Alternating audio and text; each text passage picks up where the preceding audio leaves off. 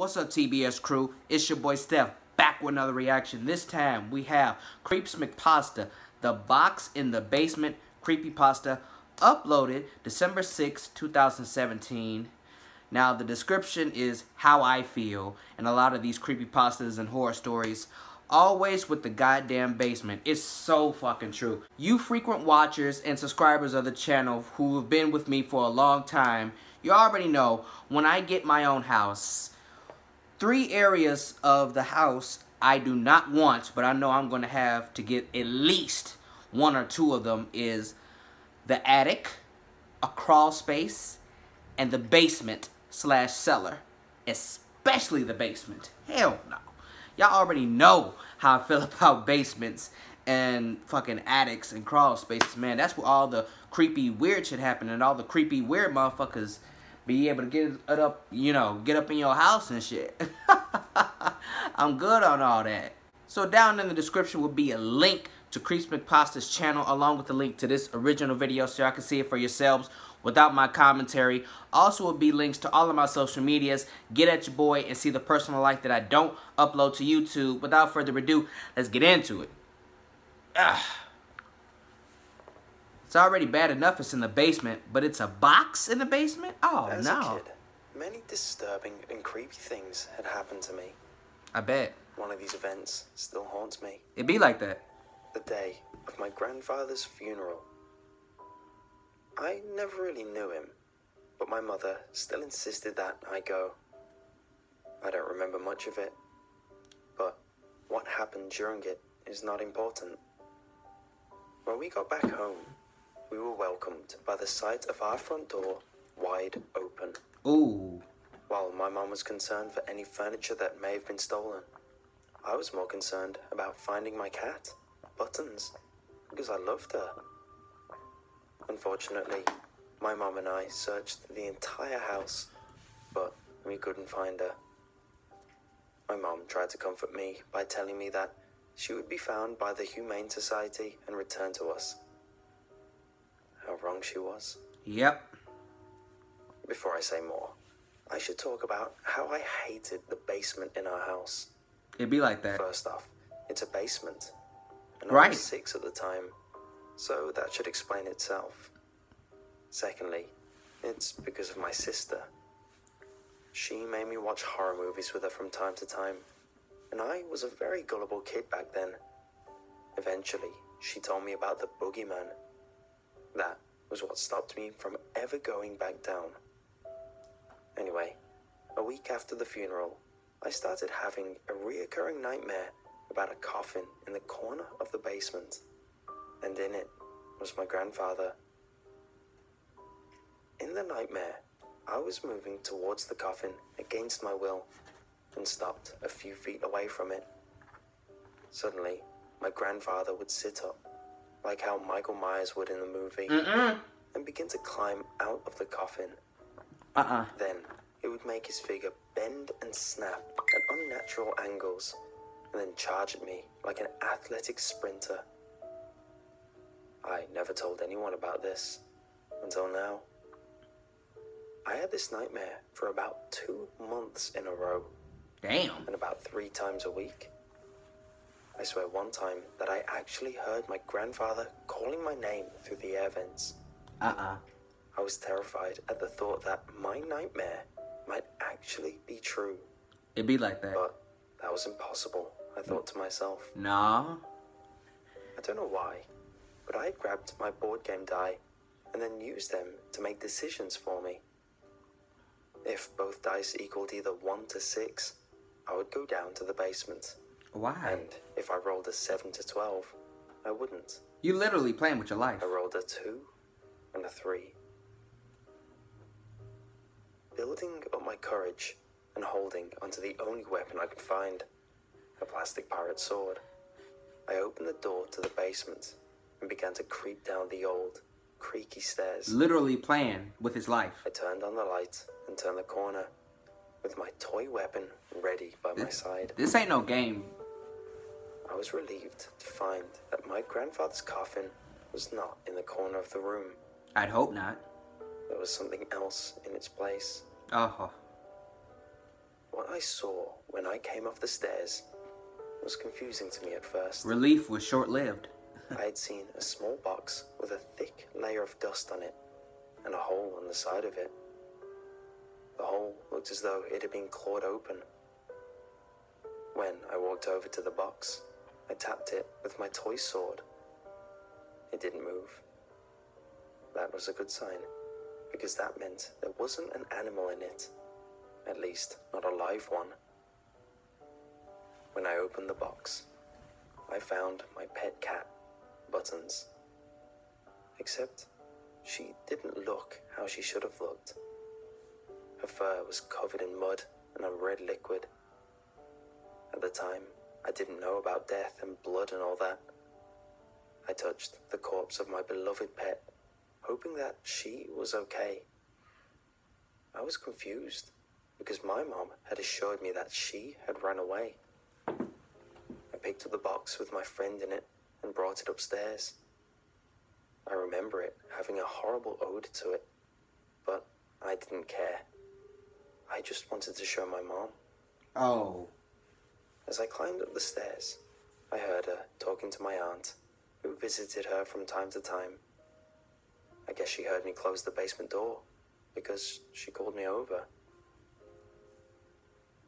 I will never forget her face when I turned the corner into the living room, holding the box. When I entered the living room, she asked what exactly was in the box. I told her that it was our cat. She looked confused, and I told her simply, Buttons. Then, all the colour from her face disappeared, and my aunt looked over to her with a confused look on her face. She asked me to hand her the box, so I handed it to her. She hesitantly opened the box's lid and screamed. My aunt looked over to the box and looked like she was going to throw up. I was confused, because my innocent child mind had thought she was sleeping and had been walking in mud. My mother then tried to explain how all things die when they get too old, using my grandfather as an example. So what about the red liquid? I hadn't noticed it until then, but my cat had a long cut across the side of her throat. Ooh. My mom said she didn't know how long she was there. She said that it was possible that she was in the basement the entire time. Why was she in a box, Found the though? box and died in it. Oh, wow. This was strange. I specifically remember going down to the basement to check if she was down there. Suspect. And why was there a hole in the side of the box? It didn't make sense. Eventually, we just forgot about it. Or at least, my mom forgot about it. The memory of Buttons kept haunting me as a child. In fact, it haunted me so much that I started having more nightmares, similar to the one with my grandfather. Except my cat was in the nightmare too. My grandfather would sit up like he usually did, but holding Buttons in his arms instead of getting out. He then proceeded to put 2 fingers in my cat's mouth and tear the top half of its face right off. After waking up from this nightmare, I began to cry. Shit. I didn't want this to be how I remember my pet. I had to tell this to my mom, but I still kept it bottled up inside of me. And so, I kept another secret from her. Which is? A couple of years later, when I was 8, I slept over at my friend's house, who lived a block or 2 away from me. Mm-hmm.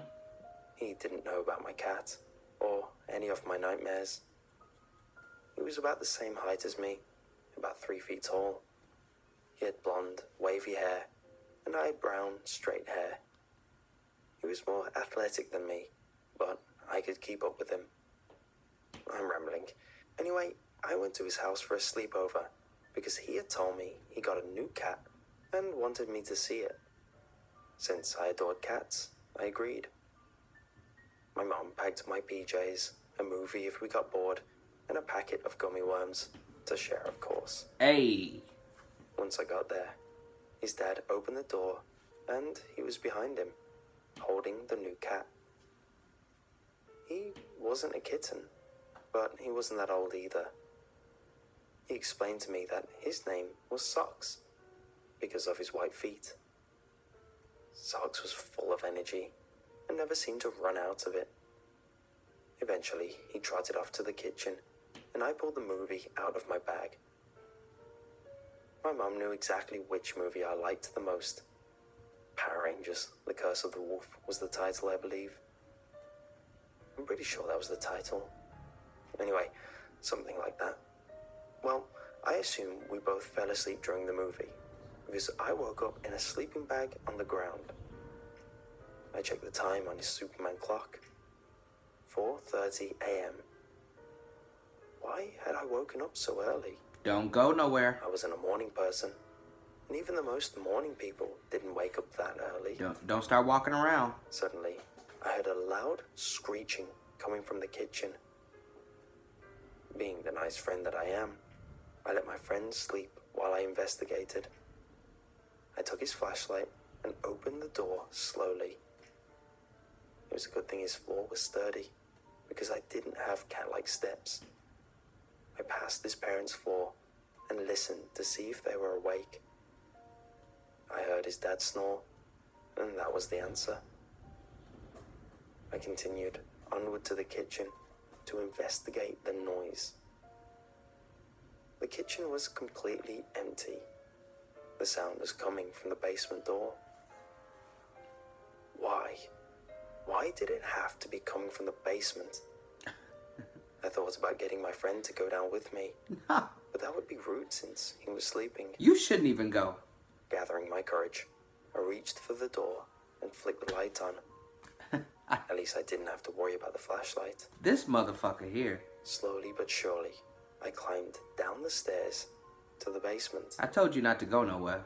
I swore I had to be dreaming, because his basement looked exactly like ours. You deserve whatever you get. The walls were solid concrete.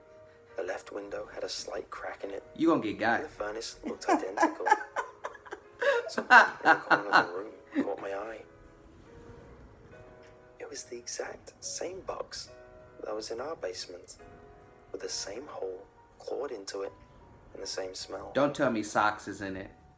I was afraid to open it at first, fearing I was having another nightmare. Socks the cat. Hesitantly, I lifted the top off the box. Inside, I expected to see my pet exactly how I had found her the first time. But in its place was another animal. Socks. It also had a cut across its throat and its side. Its 4 paws were white, like it was wearing socks. I had to hold back my vomit. I screamed, closed the box, and ran upstairs. I ran into my friend's room, and then his parents' room, and led them down to the basement. This time, however, Socks was gone, and the box was empty. Even the basement looked how it should have when I went down. The odor remained, however. His parents were mad at me for waking them up, because they had to work that day. My friend had no idea what was going on, and passed out on the couch. I was still terrified at what I had seen, and I was confused. Where had Socks gone?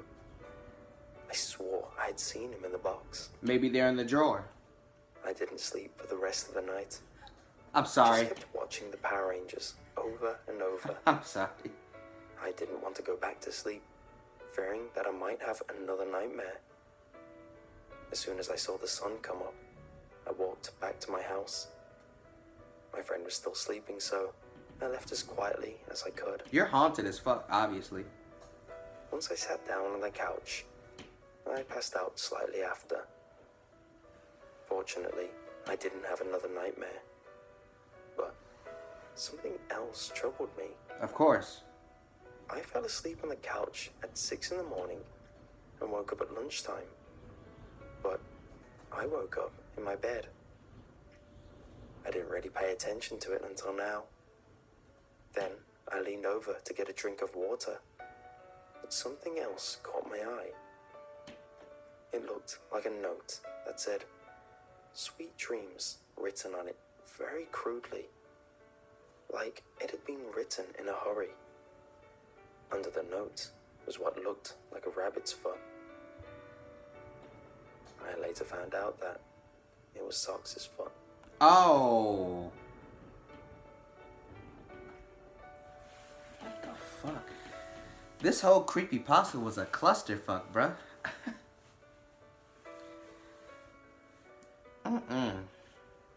What? I'm a cat person too, so it's fucked up.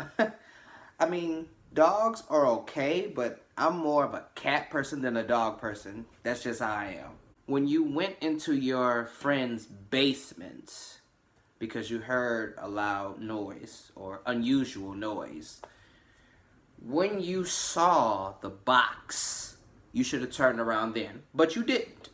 You kept going. Okay, bad enough as it is. Then when you open the box, you see your friend's dead cat in the same position with the same lacerations and wounds that your cat, Buttons, had.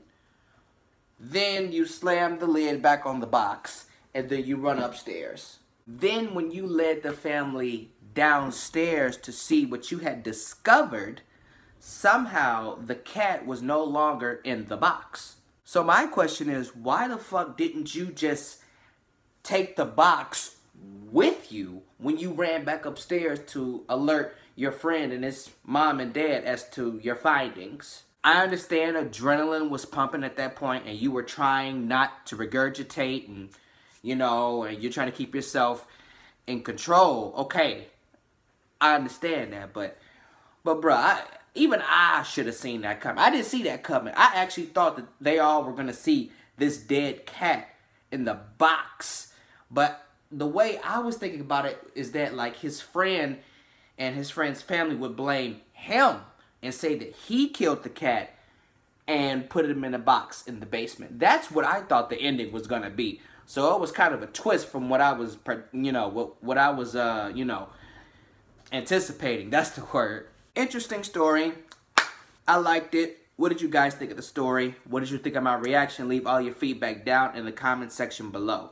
Thank you guys so much for watching my video. If you enjoyed my reaction, leave a like, a comment, and share the video. And if you really liked it, subscribe to the channel and tap that bell icon so you will get notified every time your boy Steph drop new content, which I do 7 times a week. That is all I got for y'all this time around. Your boy Steph is out.